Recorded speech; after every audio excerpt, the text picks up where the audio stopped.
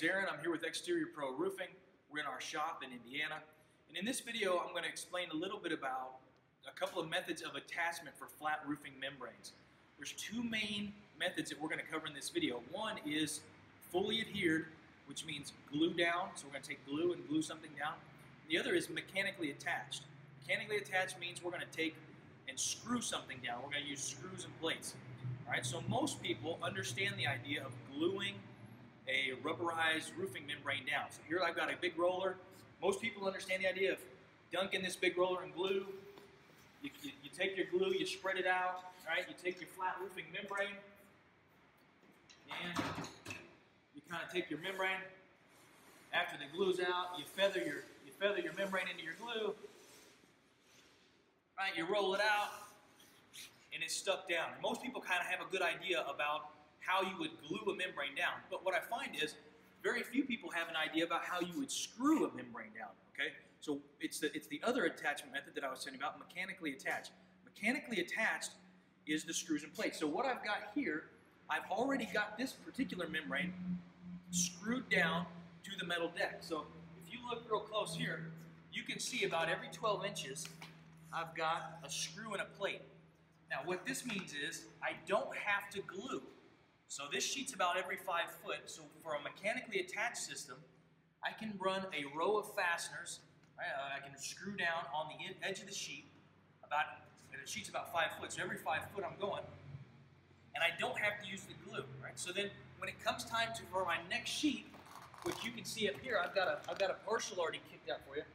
I've already got this sheet already screwed down. So I would have another line of fasteners. And I left myself a 6-inch overlap here to make a seam, and that seam is going to be made with a hot air welder.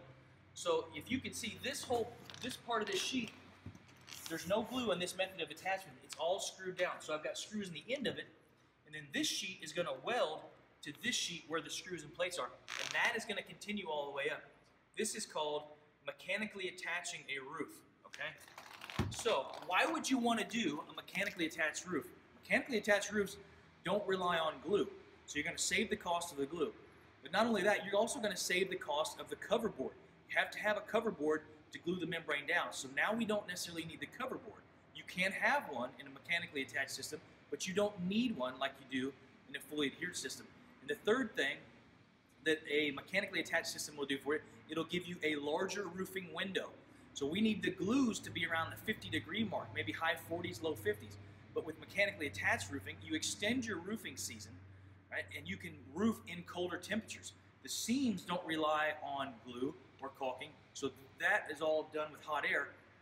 So that can weld maybe down in the 20s, down in the 30s. It can be very cold, and you can still keep roofing.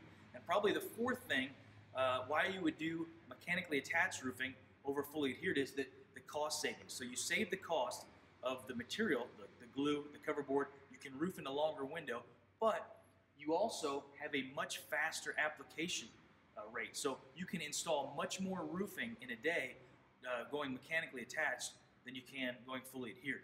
And that's the big difference. One's glued down, one's screwed down. We do a lot of them both, but there are some clear advantages to a mechanically attached roof.